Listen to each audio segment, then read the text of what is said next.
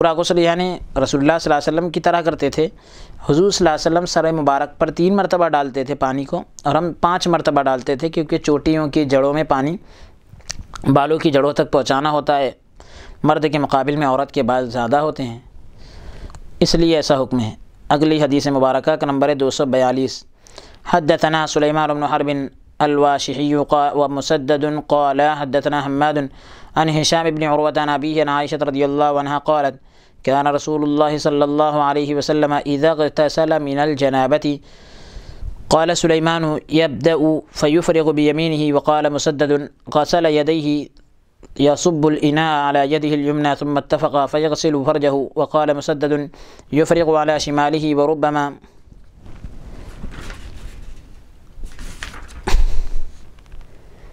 كنت على الفرج عن الفرج ثم يتوضأ وضوءه للصلاة ثم يدخل يديه في الإناء فيخلل شعره حتى إذا رأى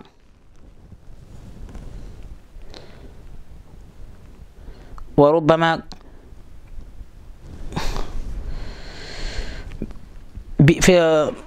عن الفرج ثم يتوضأ وضوءه للصلاة ثم يدخل يديه في الإناء فيخلل شعره حتى إذا رأى أنه قد أصاب البشرة أو أنقى البشرة أفرغ على رأسه 3 فإذا فضل فضلة صبها عليه۔ حضرت عائشہ صدیقہ رضی اللہ عنہ کہتی ہیں کہ نبی کریم صلی اللہ علیہ وسلم جب غسل جنابت فرماتے، سلیمان جو راوی ہے وہ کہتے ہیں کہ ابتدا کرتے تو دائیں ہاتھ سے، یعنی شروع کرتے تو سیدھے ہاتھ سے اپنے یعنی پانی ڈال کر ابتدا کرتے۔ مسدد راوی کہتے ہیں کہ دونوں ہاتھ دھوتے برتن سے، دونوں ہاتھ دھوتے برتن سے، یعنی پہلے جو ہے برتن کو ڈیل کر دونوں ہاتھ دھو لیتے، برتن ہاتھوں پر پانی ڈال کر پہلے دھو لیتے تھے، پھر دونوں حضرات متفق ہو گئے کہ اپنی شرمگاہ کو دھوتے، یعنی یہ دونوں حضرات اب کہتے ہیں کہ ہاتھ دھونے کے بارے میں تو الگ الگ ہے، کسی نے کہا کہ ابتدا کرتے ہاتھ سے کرتے، کسی نے کہا کہ برتن کو انڈیل کر دونوں ہاتھوں پر پانی ڈالتے، پھر کہتے ہیں کہ شرمگاہ کو دھوتے، اور مسدد کہتے ہیں کہ بائیں ہاتھ پر پانی ڈالتے، اور کبھی بطور کنایا شرمگاہ کہا، بطور کنایا شرمگاہ کہا، پھر وضو کرتے،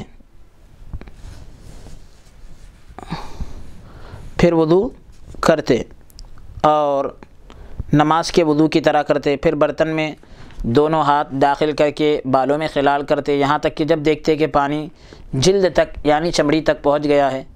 یا جلد جو ہے چمڑی صاف ہو گئی ہے، تو 3 دفعہ سر پر پانی ڈالتے، پھر جتنا پانی بچ جاتا اسے اپنے اوپر ڈال لیتے۔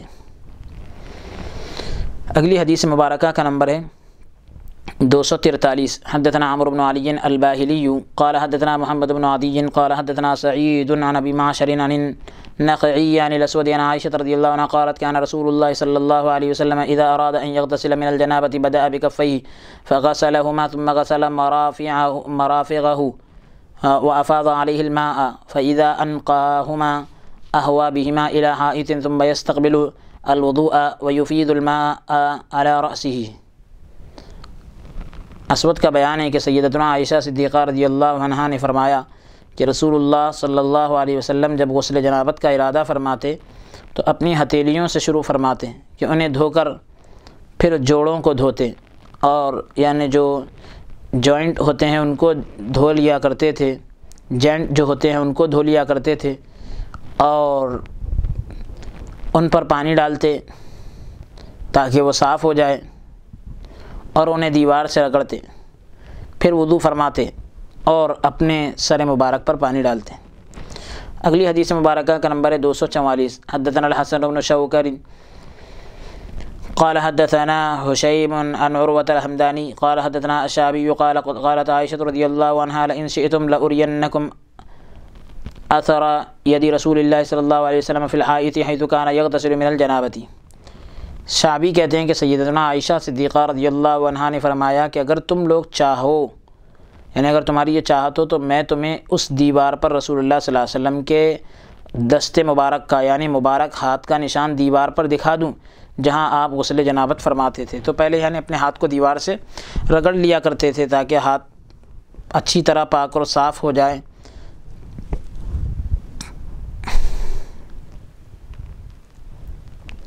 اگلی حدیث مبارکہ کا نمبر ہے 245۔ حدثنا مسدد بن مسرهد قال حدثنا عبد الله بن داوود عن الأعمش عن سالم عن قريب قال حدثنا ابن عباس رضي الله عنهما عن خالته ميمونة رضي الله عنها قالت وضعت للنبي صلى الله عليه وسلم غسلا يغتسل به من الجنابة فأكفأ الإناء على يده اليمنى فغسلها مرتين أو ثلاثا ثم صب على فرجه فغسل فرجه بشماله ثم ضرب بيده الأرض فغسلها ثم تمضمض واستنشق وغسل وجهه ويديه ثم صب على رأسه وجسده ثم تنحى ناحية فغسل رجليه فناولته المنديل فلم يأخذه وجعل ينفض الماء عن جسده فذكرت ذلك لإبراهيم فقال كانوا لا يرون بالمنديل بأسا ولكن كانوا يكرهون العادة. قال أبو داود قال مسدد قالت لعبد الله بن داود رضی اللہ عنہ كانوا يكرهونه للعادة فقال هكذا هو ولكن وجدته في كتابي هذا. حضرت ابن عباس رضی اللہ عنہما سے ان کی خالہ جان حضرت میمونہ رضی اللہ عنہا نے فرمایا کہ میں نے نبی کریم صلی اللہ علیہ وسلم کے لیے پانی رکھا۔ حضرت عبداللہ ابن عباس رضی اللہ عنہما کی خالہ جو ہے حضرت میمونہ رضی اللہ عنہا جو نبی کریم صلی اللہ علیہ وسلم کی زوجہ محترمہ ہیں،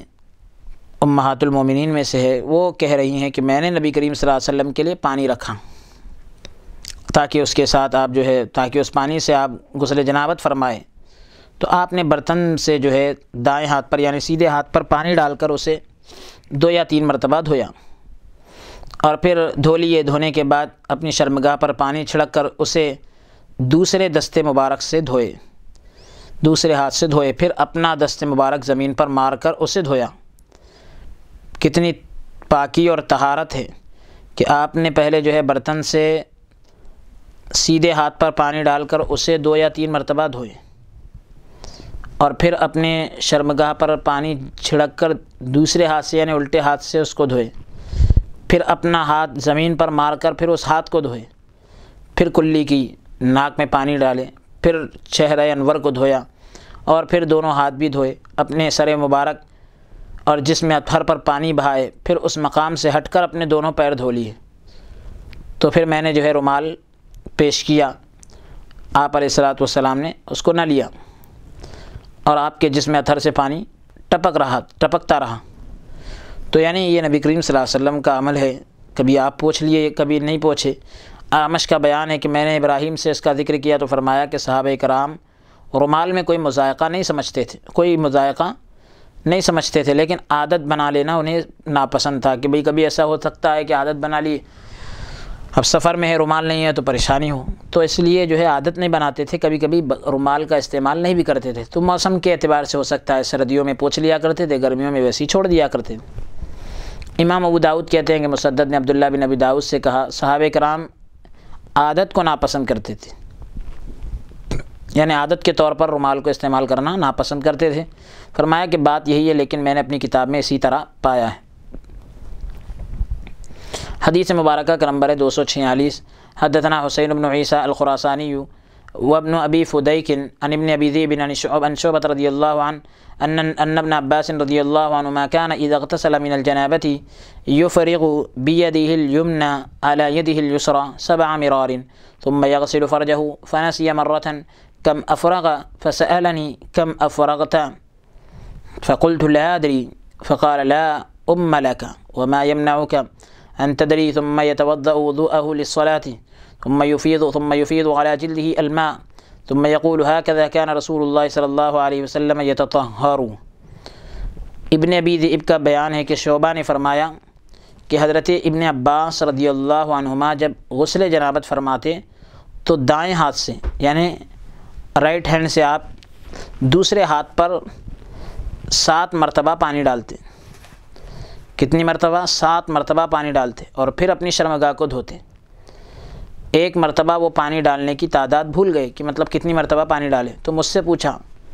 کہ میں نے کتنی دفعہ پانی ڈالا۔ میں عرض کرنے لگا کہ مجھے تو معلوم نہیں۔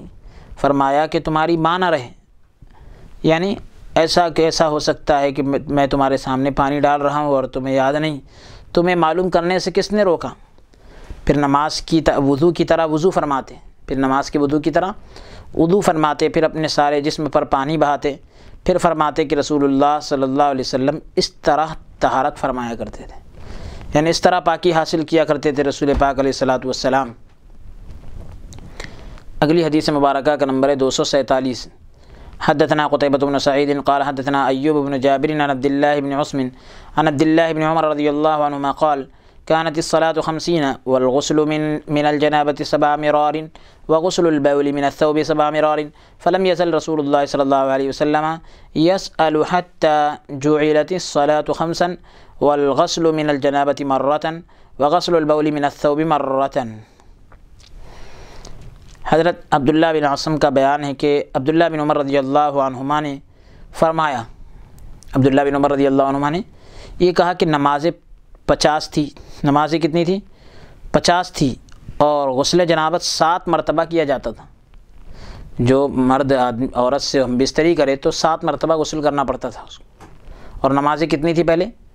50 تھی اور غسل 7 مرتبہ کرنا پڑتا تھا،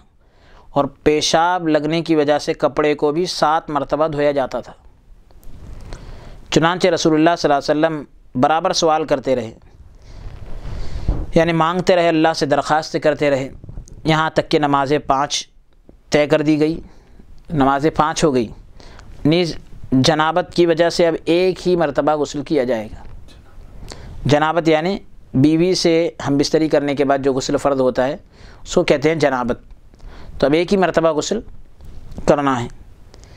اور پیشاب لگنے کی وجہ سے کپڑے کو ایک ہی مرتبہ دھویا جاتا ہے۔ تو اس طریقے سے یہ جو 7 مرتبہ دھونے کا ذکر ہے اور 7 مرتبہ غسل کا ذکر ہے، تو یہ ابتدا میں تھا۔ رسول اللہ صلی اللہ علیہ وسلم اللہ رب العزت سے تخفیف کی، یعنی اس کو ہلکا کرنے کی درخواست کرتے رہے، اللہ رب العزت نے اس میں کم کرتا گیا۔ اللہ اکبر، کیونکہ کہا جاتا ہے خدا کی رضا چاہتے ہیں 2 عالم، اور خدا چاہتا ہے رضائے محمد، تو یہ نبی کریم صلی اللہ علیہ وسلم کی خصوصیت ہے۔ اگلی حدیث مبارکہ کا نمبر ہے 248۔ حدثنا نصر بن علی قال حدثنا الحارث بن وجیہ قال حدثنا مالک بن دینار عن محمد بن سیرین عن ابی ہریرہ رضی اللہ عنہ قال قال رسول اللہ صلی اللہ علیہ وسلم ان تحت كل شعرة جنابة فاغسلوا الشعر وانفوا البشر۔ قال ابو داود الحارث بن وجیہ حدیثه منکر وهو ضعیف۔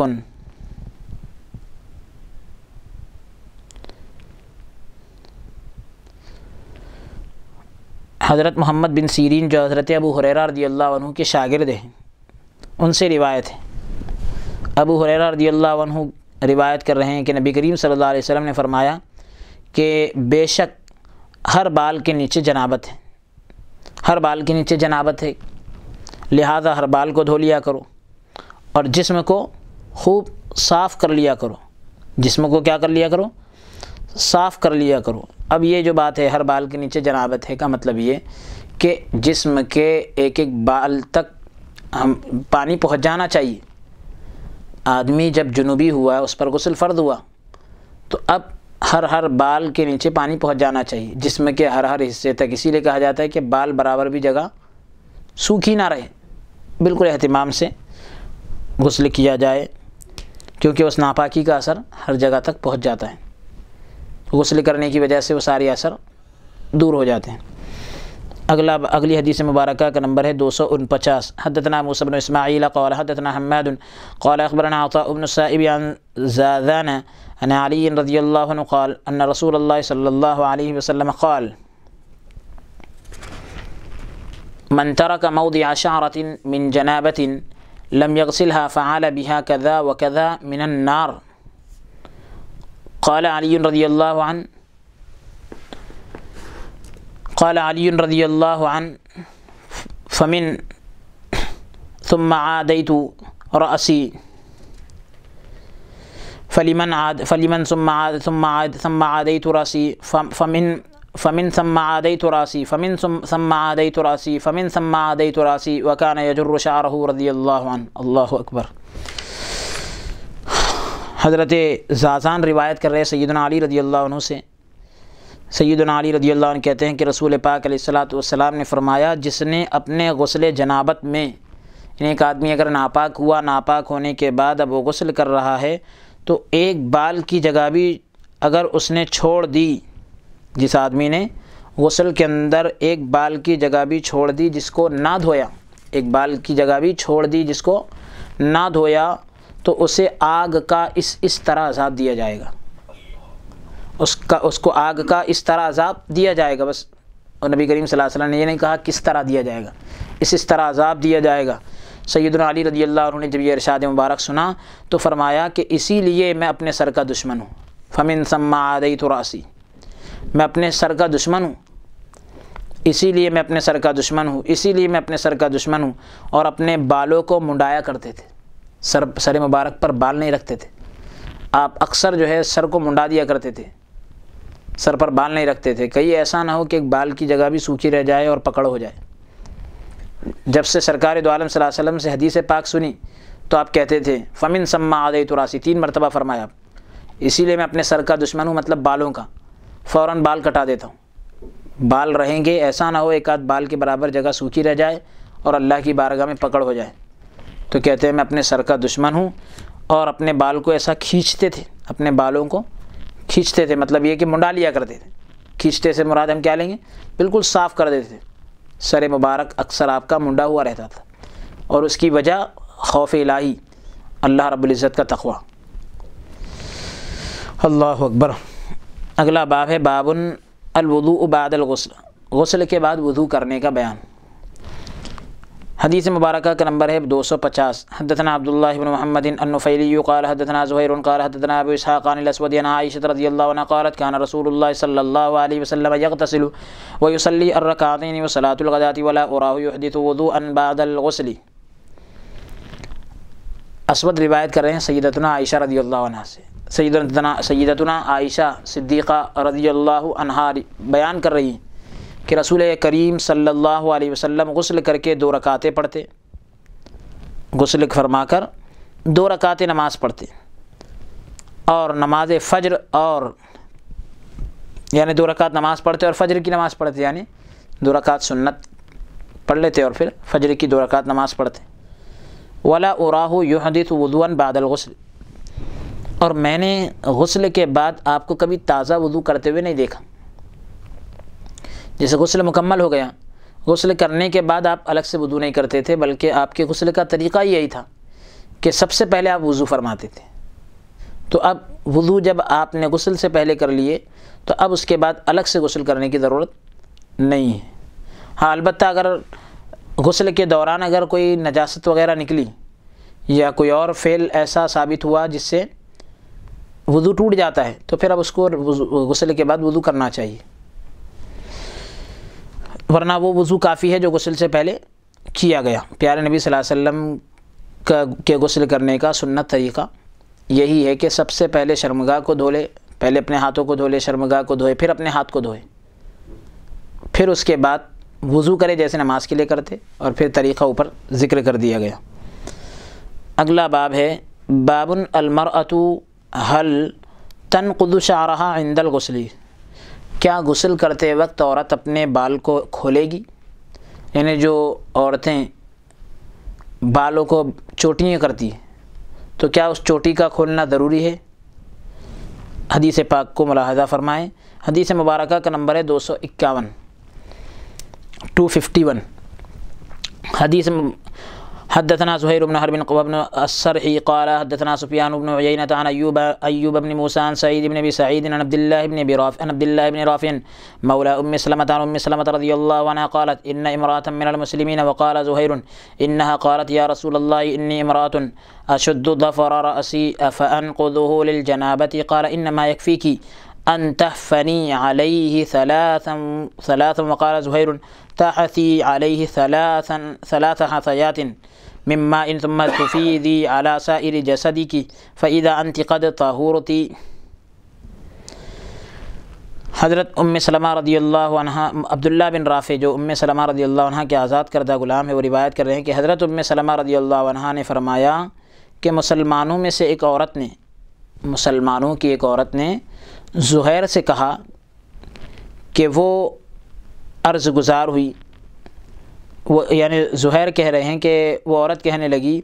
اے اللہ کے رسول میں اپنی چوٹی سختی سے باندھتی ہوں، میں اپنی چوٹی کیا کرتی ہوں، بہت ٹائٹ باندھتی ہوں، مطلب تو کیا جنابت کے غسل کے وقت اس کو کھولا کروں؟ نبی کریم صلی اللہ علیہ وسلم نے فرمایا تمہارے لیے تمہارے سر پر 3 لپ پانی ڈال لینا کافی ہے، یعنی 3 مرتبہ پانی جو ہے تم ڈال لو، جیسے آج کے دور میں 3 مگ پانی ڈال لو سر کے اوپر، یہ کافی ہے۔ زہیر کا بیان ہے کہ 3 لپ پانی جو ہے سر پر ڈال کر اسے سارے جسم پر بہا لو تو اس وقت تم پاک ہو جاؤ گی۔ 3 مرتبہ اپنے جسم پر پانی بہا لو تو اس سے تم پاک ہو جاؤ گی۔ اس کے بارے میں یہی زیادہ ہے، تحقیقی بات یہی ہے کہ مقصد ہے پانی کا جڑوں تک پہنچ جانا۔ عورتوں کے تعلق سے یہی کہا جاتا ہے کہ عورتوں کو حکم ہے کہ وہ اگر بالوں کو نہ بھی کھولے اور بالوں کی جڑوں تک پانی پہنچ جائے تو کافی ہے۔ آدمی کے لیے کہا گیا کہ اگر مثال کے طور پر اگر کوئی آدمی ہے اور اس کے سر پر بال بہت بڑے بڑے ہیں اور اس نے اگر آپ بالوں کے اوپر جو چونڈا وغیرہ یا کوئی ایسا گچھا بنا کر باندھ لیتے تو اگر اس نے آدمی نے ایسا باندھ کر رکھا ہے تو غسل کے وقت آدمی کے لیے کھولنا ضروری ہے، آدمی کے لیے کھولنا ضروری ہے، عورت کے لیے کھولنا ضروری نہیں ہے۔ کھول لے تو اچھا ہے تاکہ پانی اچھے سے اطمینان سے پہنچ جائے۔ آدمی کے لیے کھولنا بھی ضروری ہے، آدمی کے لیے کھولنا ضروری ہے، کیونکہ اللہ تبارک و تعالیٰ نے ہر ایک کی تخلیق اس انداز سے فرمائی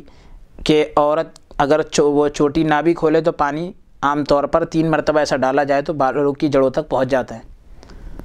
مرد کے سر پر اللہ تبارک و تعالیٰ نے بالوں کو اس طرح نہیں بنایا کہ وہ بڑے رکھے اور پانی اندر تک پہنچ جائے، تو اس لیے فقہاء کرام یہی کہتے ہیں کہ عورت کے لیے رخصت ہے، چاہے تو کھولے چاہے تو نہ کھولے، مقصد پانی کا پہنچ جانا ہے۔ آدمی کے لیے اگر چوٹی یعنی اس نے اگر چونڈا وغیرہ ایسا باندھا ہے تو آدمی کے لیے چونڈے کو کھولنا ضروری ہے۔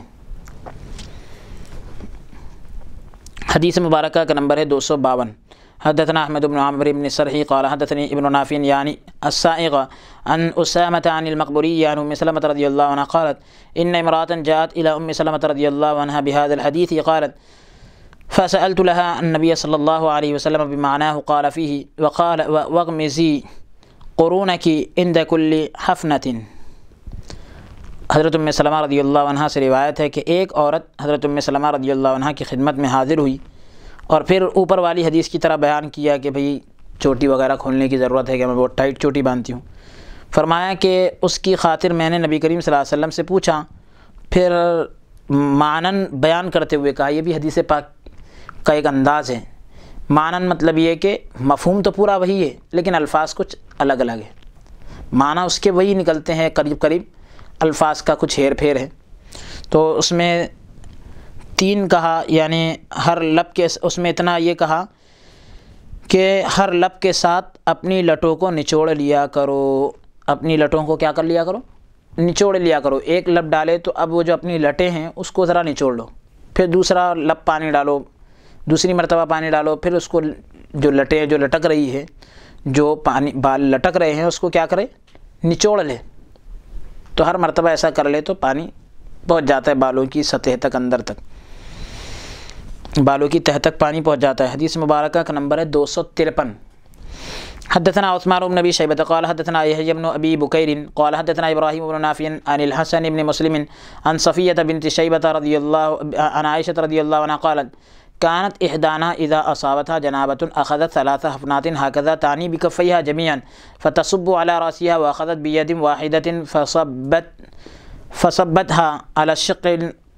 الشق وأخرى على الشق آخری۔ حضرت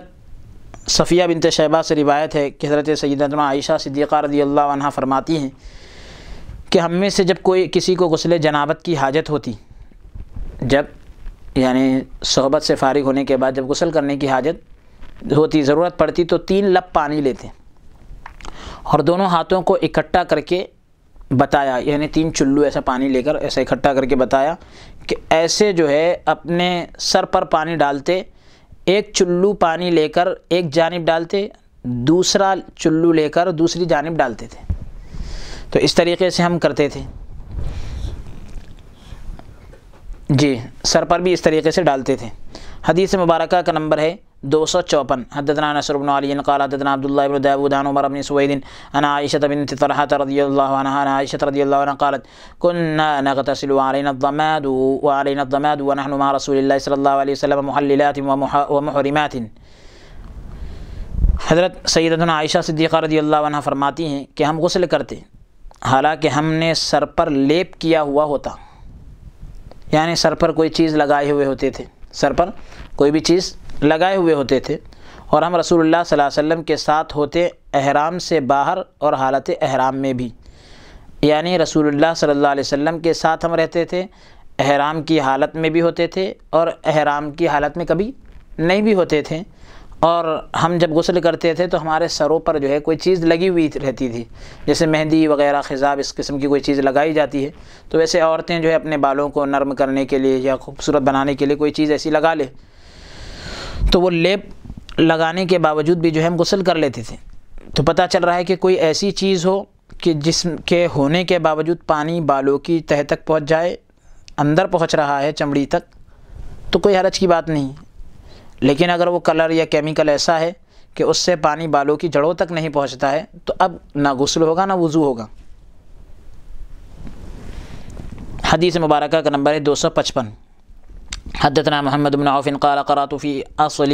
إسماعيل قال ابن عوف وحدثنا محمد بن إسماعيل عن أبيه قال حدثني ضمضم بن زرعة عن شريح بن عبيد قال أفتاني جبير بن نضير عن الغسل من الجنابة أن ثوبان حدثهم أنهم استفتوا النبي صلى الله عليه وسلم عن ذلك فقال أما الرجل فلينثر رأسه فليغسله حتى يبلغ أصول الشعر وأما المرأة فلا عليها ألا تنقضه لتغرف على رأسها 3 غرفات بكفيها. حضرت شریح بن عبید کہہ رہے ہیں کہ جبیر بن نضیر انہوں نے جو ہے غسل جنابت کے متعلق مجھے فتویٰ دیا، جنابت کے غسل کے سے ریلیٹڈ فتویٰ دیا کہ حضرت ثوبان رضی اللہ عنہ نے ان سے حدیث بیان کی اور یہ بیان کیا کہ انہوں نے اس بارے میں نبی کریم صلی اللہ علیہ وسلم سے پوچھا. کس نے؟ حضرت ثوبان رضی اللہ عنہ نے. تو رسول اللہ صلی اللہ علیہ وسلم نے فرمایا مرد آدمی اپنا سر کھول کر دھوئے. بات آ گئی دیکھیں، مرد آدمی اپنا سر کھول کر دھوئے یہاں تک کہ پانی بالوں کی جڑوں تک پہنچ جائے. اور عورت کے لیے ضروری نہیں ہے کہ اپنے دونوں ہاتھوں، ضروری نہیں ہے مطلب کیا، وہ بالوں کو کھولنا ضروری نہیں ہے. عورت کے لیے کیا ہے کہ اپنے دونوں ہاتھوں سے 3 لپ پانی اپنے سر پر ڈال لے.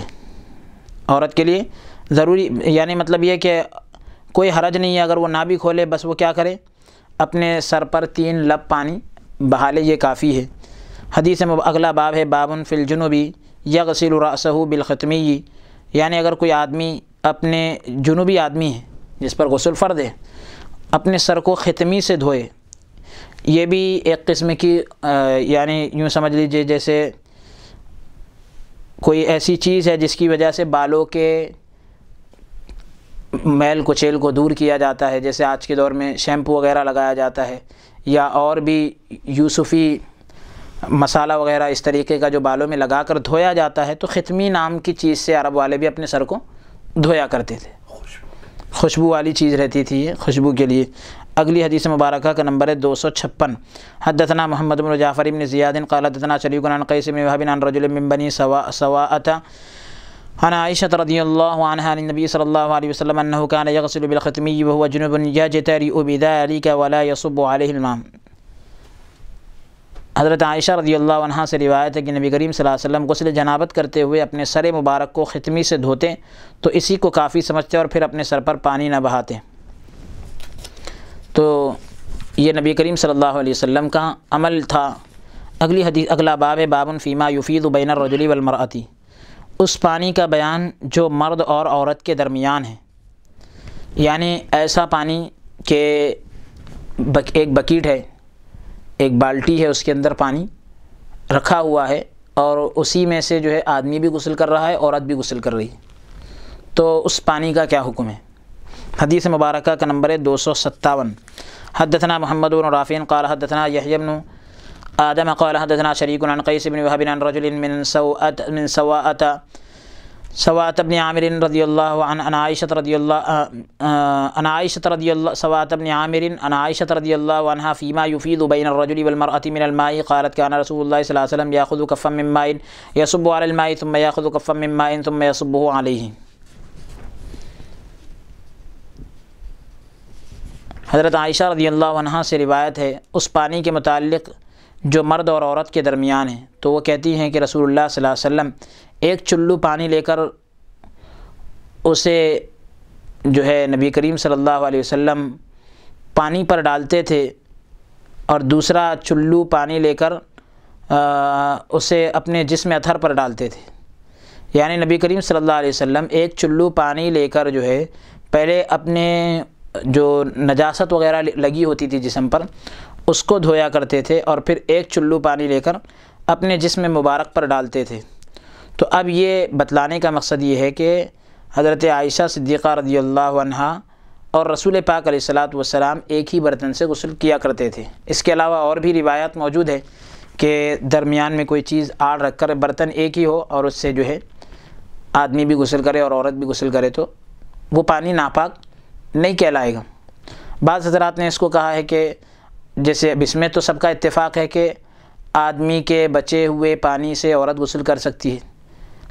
آدمی نے غسل کیا، اب جو پانی بچ گیا بکیٹ میں بالٹی میں تو اس میں سب حضرات متفق ہے کہ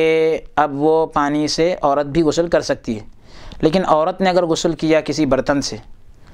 اب اس بچے ہوئے پانی سے آدمی غسل کر سکتا ہے یا نہیں، اس میں بعض حضرات کہتے ہیں کہ غسل نہیں کرنا، مکروہ لکھا ہے بعض حضرات نے۔ لیکن اگر ایسی کوئی بات نہیں ہے کہ اس میں ناپاکی کوئی گری نہیں، نجاست کوئی گری نہیں ہے اور پورا یقین ہے، تو اس طریقے سے اب عورت کے بچے ہوئے پانی سے بھی آدمی غسل کر سکتا ہے، آدمی کے بچے ہوئے پانی سے عورت غسل کرے، کوئی حرج کی بات نہیں ہے۔